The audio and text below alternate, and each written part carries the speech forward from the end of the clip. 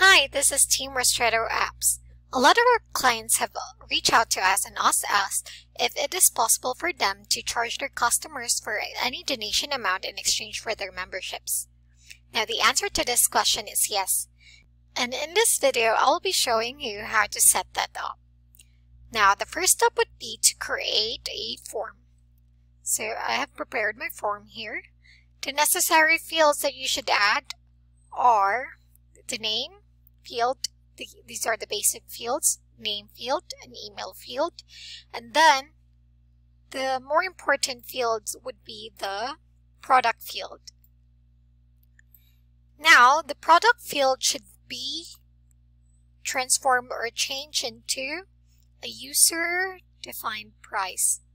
So again, the field type should be user-defined price, and we can change the field label to donation. So in this field, this is where your customers would input the amount of donation they'd like to pay you for in exchange for your memberships. Now, after adding the product field, the next field that you should add would be either the drop down or radio button. You can use either one of them. Now, in this tutorial, I'll be using the radio button. This is where you will be adding your MemberPress, your MemberPress membership. So, make sure that you hit on Show Values, and then import the MemberPress membership by hitting on the bulk add or predefined choices. So, this is the membership that I would like to sell. I'll just simply select this and click on Insert Choices. Now, since we're only selling one membership, we would recommend selecting this field, making sure that this is always selected, and then go to Advanced tab so that you would hide it. That way, your customers won't just have to click anything, and will be directly added to this membership, especially if you're only selling one. Now that you have done that, we'll proceed with click on adding the total and the credit card field. Now, the credit card field is optional. That depends on the payment method that you are using.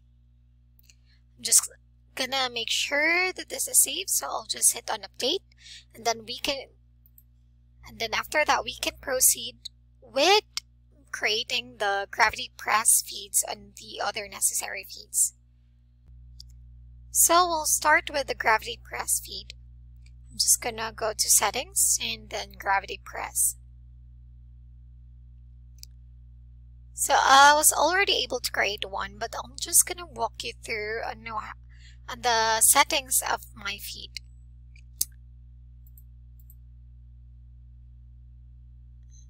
Okay, so as what we always tell our customers, these numbers should match.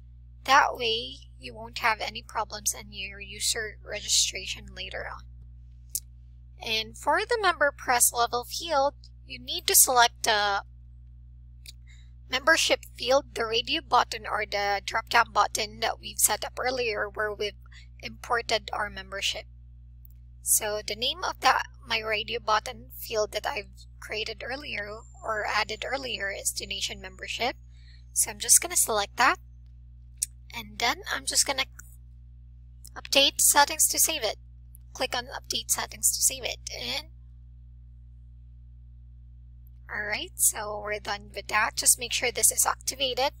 And then the next step would be to create your user registration feed.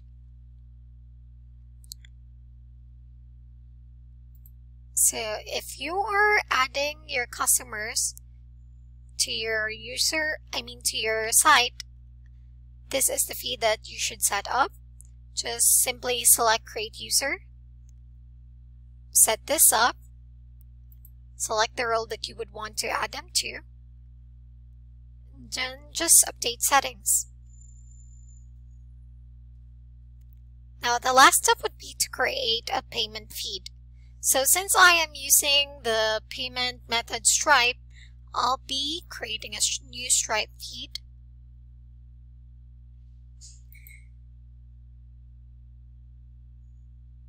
So these are my settings.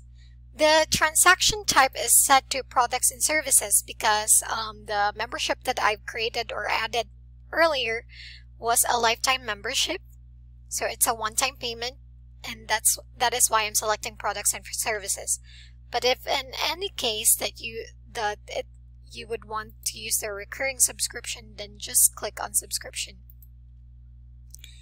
And then the payment amount should be the product field we've set up earlier, the one that we've changed, or the one that we've transformed into a user-defined price.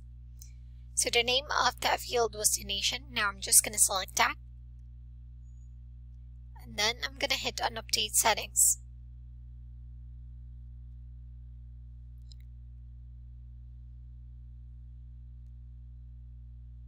So everything's saved. You're already done, and now we can try and test it out. So I've already embedded the form in the new page. Now I'm just gonna make sure that everything's working fine, and then test it.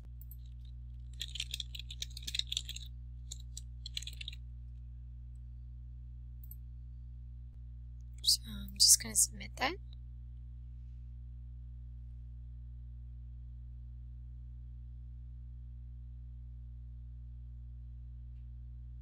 Alright, so I'll just check my membership transaction page to confirm that we've successfully received that payment or donation amount. And it is successful. I can see it under my transactions page, under member press, and my subscriptions page under non-recurring tab. Here it is. Here it is. So this is how you set that up. Now, if you have other questions around this, feel free to email us. We'll be happy to assist you. Thanks.